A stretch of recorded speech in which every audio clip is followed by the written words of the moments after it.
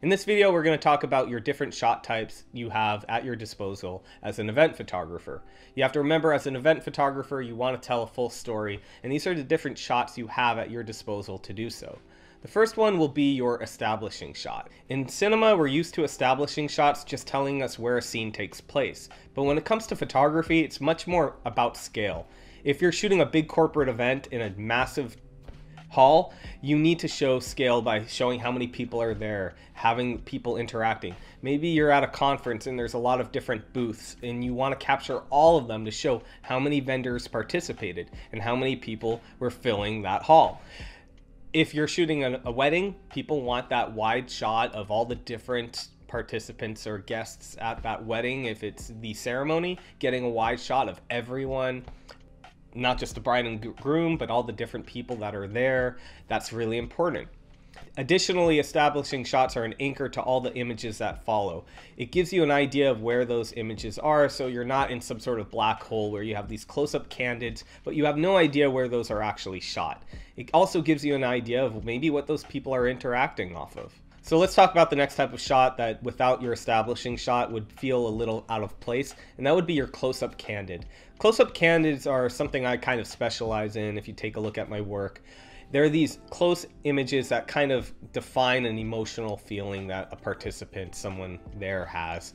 They're ringing reminders of what it was like to be in that moment for people that were there or people that weren't there. It gives them an insight into what people were feeling.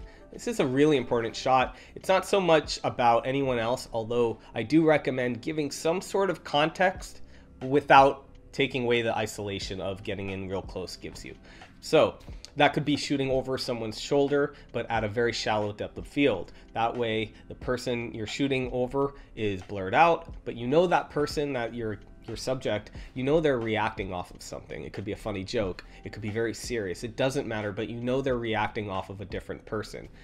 I like to shoot these shots by shooting through things pretty often. It gives a more candid feel. It's already a candid, but when you're able to frame your shot, you're not only able to draw the eye in toward that subject if you're using two different things to frame, or even sometimes I'll shoot through a wall. So I use part of a wall in my shot to draw the eye into the subject I'm really trying to get that emotional moment from. I tend to shoot these shots with telephotos. It could be a 135mm, it could be a 70-200, or even an 85mm. I often use that 85mm if I want to get even more shallow than what my 70-200 can do for me, and I don't mind getting in close. It could be really exciting as well, getting in close and feeling unnoticed. If you can be unnoticed at closer focal lengths, then you're a good photographer.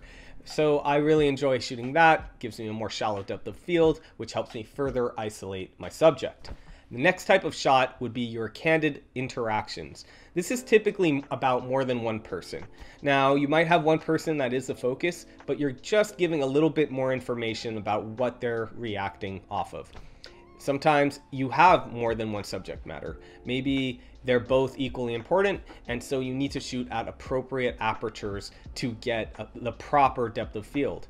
Remember, if you're at 2.8, unless those people are perfectly lined up, odds are you're not going to get both in focus. It really depends. So another thing I want to say, don't always shoot wide open, guys. Shooting wide open is appropriate for isolating a subject, but when you have more than one subject and they're not really, one doesn't take priority over the other, having one out of focus is doing you a disservice. These shots are actually a bit more challenging than your kind of isolated, candid, emotional shot because you're having to shoot at wider apertures, which takes more skill. It's really easy to just zoom in close, blur everything out to oblivion, and then get these emotional highs, but getting more than one person in focus and still having a pleasing composition can be a little bit more challenging. What that means is you're going to have to mind your rules of composition a bit more. You are especially going to have a challenge of balancing everything out. If more things are in focus, they're going to pull your eye. And so the idea is that if you have something here pulling your eye's attention too hard, this is going to be an empty space. It won't work. So you kind of find ways to balance the image. The next type of shot to talk about would be posed shots. I'm not talking about portraits. I'm talking about where you actually approach people though and ask for a photograph. This could be in front of a step and repeat, but right now we're going to talk about posed images when you see a small group of people and you approach them and ask to take their photograph. It's not my favorite part of the job. It's a piece of cake though, and you shouldn't be intimidated to approach people.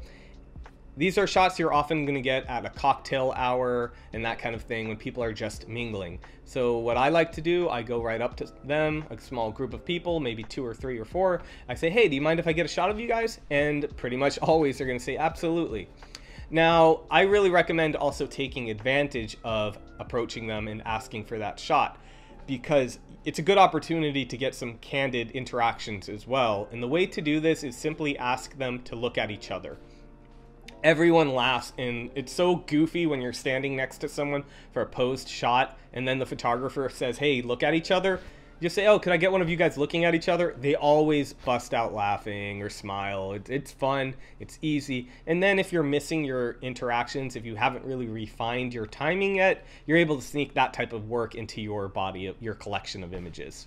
Another type of shot would be your portrait shot. Now, these are shots that are actually a little more artistic, let's call it. I love to shoot these nowadays for myself. I often bring a film camera to every job I go to, and if there's someone notable, I'll ask them just real quick, hey, can I grab a shot of you? This last month or two, I've done this with Nancy Pelosi, Adam Schiff, and Jamie Lee Curtis, and it's fun. It changes it up for me, because when I'm shooting an event, I'm typically not working with anyone very extensively. I'm just documenting. But this is a good opportunity for you to build a portfolio, enjoy it. You never know, it's a bonus for your client. When I photographed Adobe Max, which is Adobe's big event, I didn't have to approach Nick Offerman and ask for a portrait, or Boz Luhrmann, or any of their guests. Brandon Stanton, the creator of Humans of New York, too. I went the extra mile and I asked, hey, could I get a portrait of you? And they were very accommodating, and most of them actually really enjoyed it. Next, we have your detail shots. If you guys are familiar with my work, you know I'm not a huge detail shots fan, but make no mistake, they are really important. Detail shots are especially important for corporate events where maybe there are corporate sponsors, and that's actually a lot of the social media images they're going to use. Even though I want them to use those emotional highs, they end up using those shots to show the sponsors that participated. It might be in their contract, for all I know, with the sponsor. I can't say for sure, but I know they use them, so it's really important not to neglect them.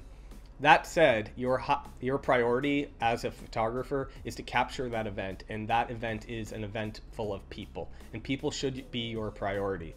You want shots that capture a moment that define the event. You want shots that are ringing reminders of what it was like to be there for the people that were there, or let people know what it was like to be there if they couldn't make it. You want to immortalize shots like the first time a mother sees their daughter walking. That's what should take priority, but detail shots are important.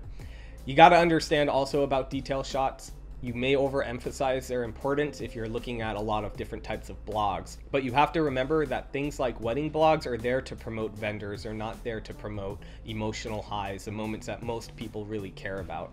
So keep that in mind. I remember when I first started out as a photographer, I shot weddings.